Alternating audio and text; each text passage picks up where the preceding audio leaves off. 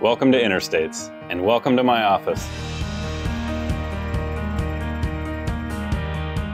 My name is Paul Jacobson. I am a control systems developer here at Interstates. I've been at Interstates 6 years now. I've always liked solving problems. I like looking at something and then kind of taking a step back and trying to think, why is it this way and how does it need to get to a point of where it's no longer a problem?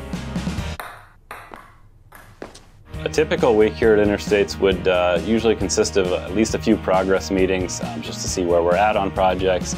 There's always at least a couple support calls sprinkled in there from existing clients at plants we've already done some work. The majority of the work is mostly PLC and HMI programming, setting standards, developing base objects, really just kind of starting at what the customer's needs are. I would say my favorite part of working at Interstates is being able to get up and knowing that I can go to work and I won't be doing the same thing I was doing yesterday. Customers are all different. The projects are always different. The software and the hardware are always different. That makes it exciting because you're constantly learning. There's always someone, probably everyone, that's going to be willing to help you out when needed or to answer a question. And the management is more than open to listening to anything that you have to say.